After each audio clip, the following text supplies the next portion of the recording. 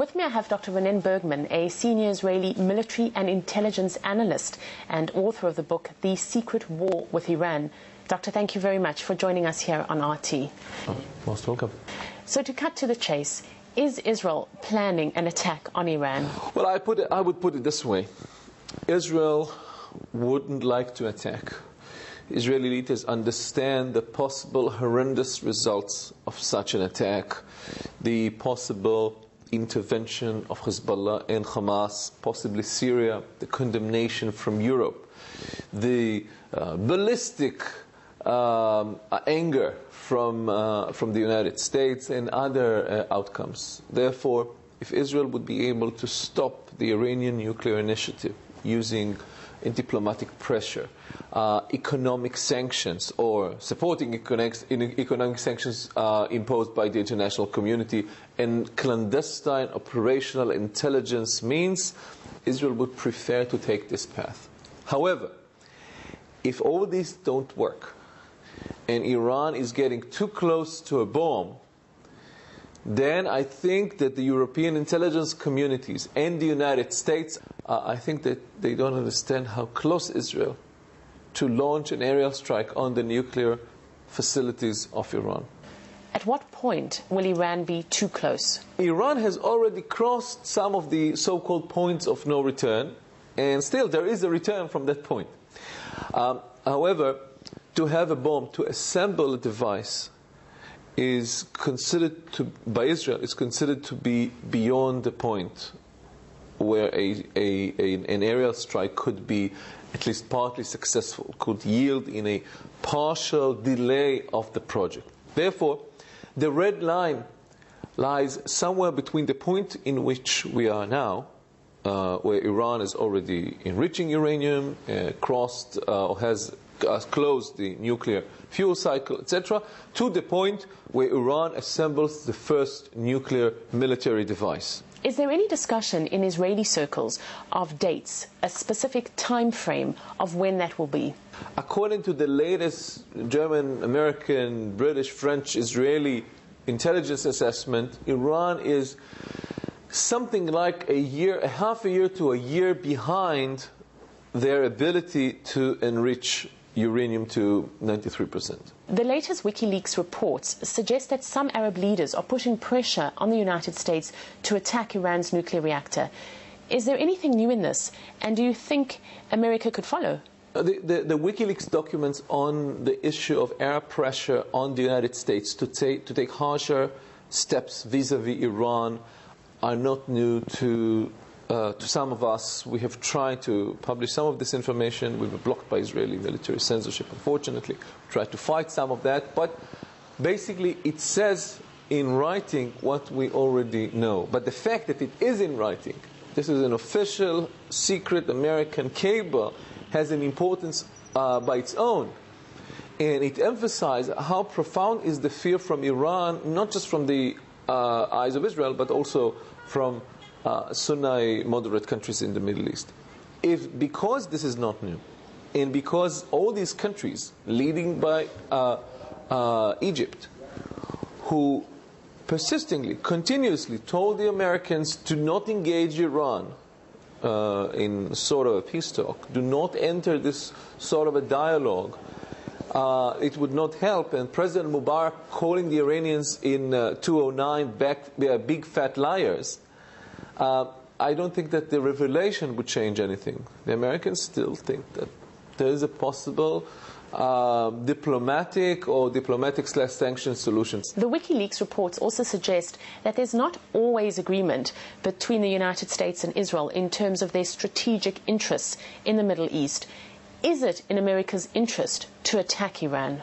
If President Bush did not take the decision, and his reasoning, I don't know what was true in real time, but President Bush, in close sessions with people whom I met, and to some extent in his book, says that he was prepared to strike Iran, but the November 07 NIE, the National Intelligence Estimate, basically cuffed his hand when the American intelligence community said that Iran does not have a military nuclear plan. it cuffed his hand and prohibited him to go for a strike. However, if President Bush did not strike, President Obama does not believe that a military strike would do the job or would benefit the world peace or would solve the problem. And I think that on the issue of using military strength against Iran, the United States and Israel see things very, very differently. But there is something on the go. Not so long ago, there was movement in the Mediterranean Sea, and reports suggested that Saudi Arabia had given Israel permission to use its airspace. So do you think that something is happening below the surface? I read, as far as I know, all the news, and they did not appear just recently. They started to appear back in 2006, 2007, about Saudi Arabia giving permission to Israel to have a free passage through its area of space to Iran and back. As far as I know, these are all false. Where do you get your information from? As Bob Woodward quotes Bill Casey in his book on the CIA, people always or sometimes say more than you expect them to say. I think that the Israeli intelligence community, the Israeli security circles have not been dealt for many, many years by the right approach when it comes to coverage of these secret manners and secret issues. I think that people in Israel were terrified, with all good reason, not to deal with that. And I think that we are talking about new times when journalists can investigate these issues, come with conclusions, come with authority. And I'm not claiming that I know everything, but I'm trying to corroborate everything that I say, while knowing that I always have to suspect the sources. This is the world of shadows. And the same spies who are using these clever techniques vis-a-vis the Iranian nuclear scientists, for example, might use the same disinformation against me. You are currently writing a book entitled Mossad and the Art of Assassination. Is there going to be anything new about the Mossad, the Israeli Secret Service, in this book that has not already been written before? We'll have a lot of the details of numerous assassination operations that took place from the establishment of Mossad in 1949 until today. But we'll also have a lot about the decision-making process. How does an assassination, a targeted killing, is being authorized? What is the procedure? What are the dilemmas? Who are the people involved? And just to give you one very interesting question about the people involved. Many of the leaders of Israel, the leaders of the army or the leader of the political level, have been personally involved in assassination operations. What does it do to a person, to a man, who was personally involved in such operations when he needs to deal with the, at least past adversary? When he had the enemy on the hindsight of a sniper gun, and now he needs to have sort of a dialogue. What does it do to his psychology, to his decision-making process?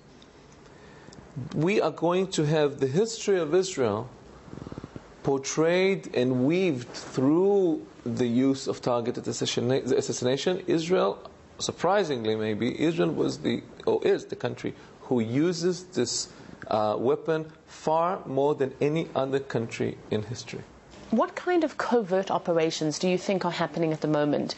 Not so long ago, the Israeli Defense Forces Unit 8200 was suspected of infecting Iranian computers connected to Iran's nuclear program. So do you think that there are other things like this on the go? The discovery in Belarus of the malware, Stuxnet, shocked the world of computer security. This is by far the most advanced and most lethal computer virus ever discovered. I'm not saying it's the biggest or the best that was ever produced, but the best that was ever discovered.